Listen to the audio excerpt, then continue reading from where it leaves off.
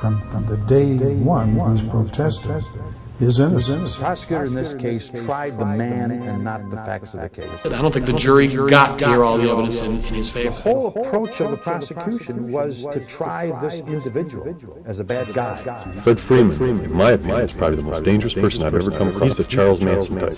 There's almost no direct evidence. Yeah, there was no direct evidence. It was all circumstantial. We have no evidence. The jury found that he had committed a crime beyond a reasonable doubt.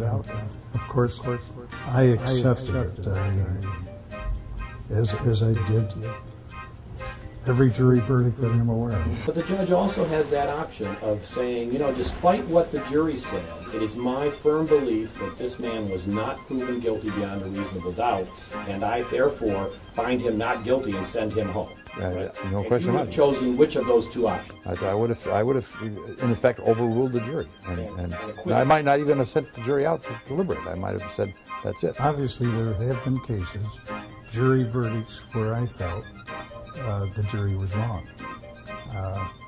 but obviously it was not within my power to do much about that. I thought it was the most ridiculous testimony I ever heard in my life. It was like something out of a bad movie. I mean, there were ninja stories and you know, secret rendezvous at the waterside and jumping out of trees. I mean, it was insanity. There was a lot of irrelevant material brought in. Fred Freeman was able to collect what we refer to in loose terms as a harem. He had a bunch of women that would do almost anything for him. Clearly shows me that Mr. Freeman did not shoot Mr. Macklin. Thank you.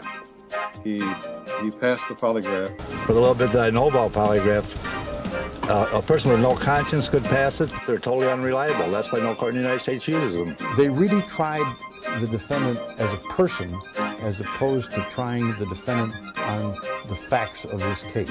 I'm confident that we have the right person in jail. We had information from the landlord that indicated that this person was involved in some unusual activities in regards to some martial arts and things that fit with the statements we got from the girlfriend of the victim.